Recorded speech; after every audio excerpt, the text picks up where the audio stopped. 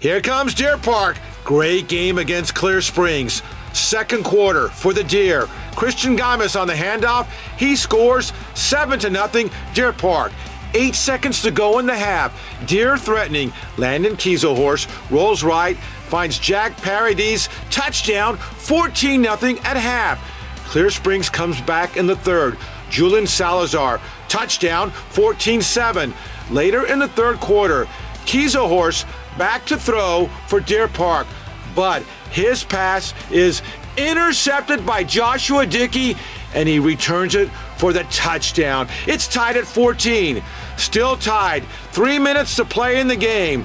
Deer Park's Xavier Hurtado, 37-yard field goal, 17-14 Deer Park. But Clear Springs drives it down. 2 minutes to play. Salazar back to throw. He looks for Moise Tunkara, who makes the catch at the 1, but then hit hard at the goal line, fumble, and Ethan Chavez recovers for Deer Park.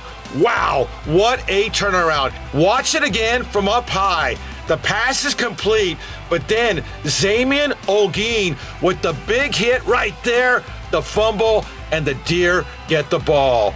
So, Deer Park still needs a first down to clinch it. Just over a minute to go. Christian Gamis on 2nd and 8, still going and going.